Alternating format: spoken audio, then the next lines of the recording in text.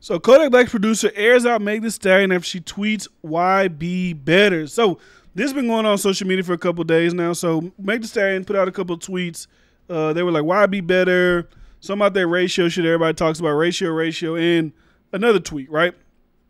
So I guess it's led Kodak Black's producer to believe that she was just because him. He kind of went at her a little bit. So we're gonna read that story down below. So there's a fan base that is dedicated as NBA YoungBoys. Why be better turned into a marketing catchphrase for the rappers after the outpour of memes and troll accounts that litter the exact phrase on a particular every other rapper's comment section, including Meg Thee Stallion. The Houston hottie fired back at the trolls on Twitter yesterday, tweeting "Why be better?" and "You fell off." Period. So these are like typical things that people say, like the article says, to other rappers under their post. Why be better? You're done. You fell off. You need to retire. Ratio. Like that's what they do, right? Everybody's been talking about it. Jack Harlow been talking about it. Everybody has been talking about this whole "Why be better" situation on Instagram. So Meg tweeted out these: "Why be better? You fell off. If you an op, don't tweet me. This is not a group project." The time of the tweets arrived days after Kodak Black called her out again for the dry the boat phrase, which Yak popularized following a viral clip. Given Yak's previous tension with YoungBoy, it seemed like a few other people perceived Megan's tweets as some sort of shade towards the Broward County rapper.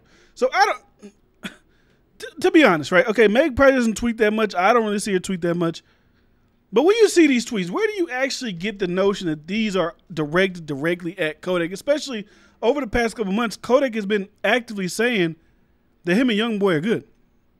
He's been actually saying that they're going to go on tour together when he gets out. They're going to make millions of dollars. They're going to do this. They're going to do that. Like, he's actively promoting that they're good now. So I don't know what would make anybody believe that these are directed towards Kodak, except for media wants something to talk about. People want to insert themselves to be talked about. That's the only reason I can see that someone would look at these tweets and be like, oh, that's directed directly at Kodak. And I get it, the timing. He did the academics interview, and he brought up the dry the boat thing. I mean, I don't really think that's such a huge, major, big deal, but maybe he got into Mexican, maybe he didn't. But I would still believe that these are not directed at Kodak. So producer Derek something, who's responsible for many of Kodak's hits, including Killing the Rats, took to Instagram where he put Meg on blast for the series of tweets that she sent out. The producer said that he has sat in her writing camps before bashing her ability as an MC. So this is what he said. At the Stallion, been in your writing camps with all your go-to writers, you were definitely not the talent behind any of your records. Go cling on that bottle and recut that verse one more time. You didn't match the reference they wrote for you. So as a man, like, and I'm not saying that men can't critique women. I critique people on here all the time. But as a man, I don't get the point of inserting yourself into that situation, especially when there's no clear-cut evidence, there's no this, no that. It's all speculation that she is discussing Kodak Black. Now, I don't know if he got excited. He's seen the blogs posting it. The blogs were saying it was about Kodak. He got excited, like, okay, I'm going to insert myself in here. I'm going to say, I've been in your writer camps. I've been doing this. I've been doing that. Meg Thee Stallion has made it seem like she doesn't have writers. So to people, this might be like a revelation. Oh, my God, she has writers. Because if you don't remember, she was going live with Nicki Minaj, and they were laughing at people who use writers to write their raps, right? Now, I'm from Houston. Meg Thee Stallion's been around for a while, and she's been known to be a good, like, freestyle in the car, whatever. That's not to say that people didn't write those, but I tend to believe that she wrote a lot of her records coming up now. Maybe now she got some writers, because, you know, when you get on, the people, they want a certain sound. They want you to make this certain kind of music, shake that ass, pop that coochie, go extra hard in that. So maybe she does have a team of writers to write music like that. But to me, still, it's not an indictment on her, because historically most female rappers have had writers, right? So it's not some detrimental thing that Meg Thee Stallion must now face due to these allegations from this guy. So, my only thing with this is, as people, where do we get the information? Like, okay, this is about this. Let's go full force behind it. She's talking shit about Kodak.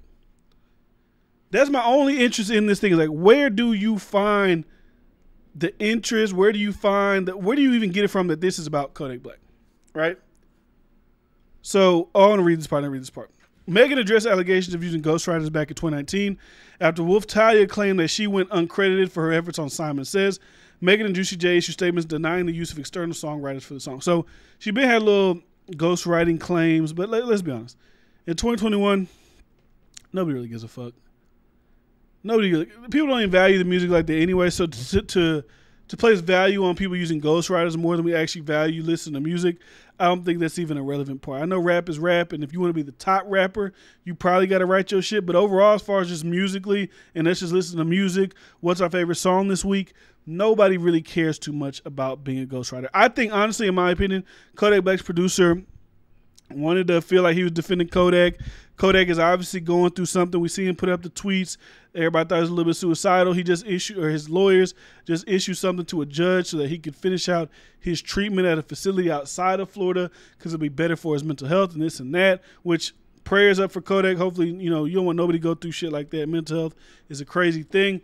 But for the producer to jump out the window, I think that's a little bit wild. I think, and I don't even like using the word clout chasing, but I think he uses a perfect opportunity because he has credibility, right? He is a producer for Kodak Black. Now, I don't know the Killing the Rat song. When they said hits, I thought they was going to say like ZZ or whatever other hits Kodak Black got. But they said that one. If you're a Kodak fan, let me know if Killing the Rats is a hit song or it's just some shit like an album cut off one of his projects. So let me know. But I think he just wanted attention. A lot of people do that in the industry, right? They see a topic.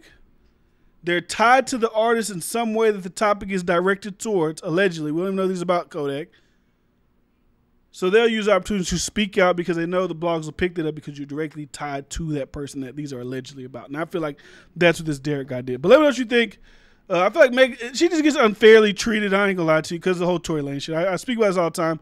But people believe Tory. They don't fuck with Meg. I'm not really gonna get into my views on it. If you haven't seen the videos about me talking about it, go back and you'll see my views on the Tory Lane Meg Thee Stallion shit. But she does get that external flack due to the fact that she's in that situation with somebody like Tory Lanez. I want to read the comments because comments are kind of telling sometimes to see how other people view this as well. So finally, someone admitted what people have been assuming. She's an industry plant with industry help and with writing camps.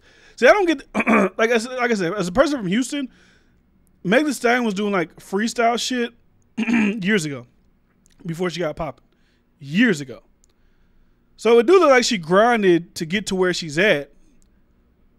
And I would just assume like an industry plant, somebody who just like you never hear from them. They just started rapping like 2 months ago and now they're hot. That's how I consider an industry plant, but whatever. She better not stop twerking. Industry plant. Damn, I was not expecting 40 comments. I really hate these female rappers. If just her alone is a huge gap in rap, she feels it. Truth, there's a handful of too many fagels telling you to like her. I don't know what that means. A man, still crying over a man. A lot of undercover SF for sure. Whoa, Meg. I mean, okay, I can't really read that one. But anyways, it do seem like people don't really fuck with Meg. But let me know what you guys think in the comment section down below. Make sure you subscribe to the channel so every single time that I post. See you guys next time. It's your boy, D. Fran. Peace.